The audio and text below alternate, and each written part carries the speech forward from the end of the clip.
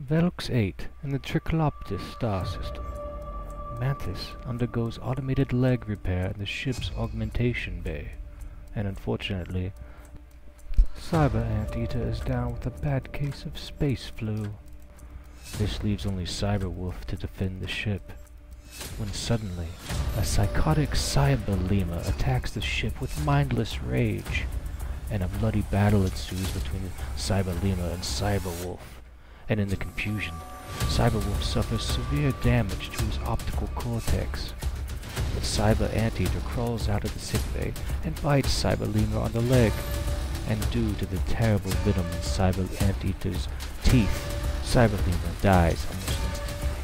But the crystal, the Balorian form crystal of Shy-Ta Twist Twist, unveils turtle form for Cyberwolf, and for Cyber Anteater, he gets oxalotl form.